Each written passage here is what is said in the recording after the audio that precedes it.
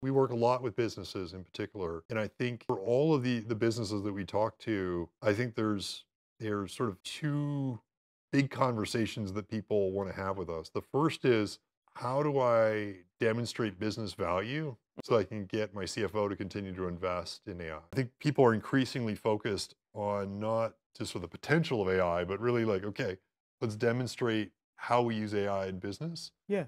to really drive tangible results. That's one aspect, and you need Mhm. some degree of observability to know if you're doing that. Yes. And then there's the, okay, now that we're seeing the big results, and now that we're using it for mainline tasks that are really driving business value, how does it not break?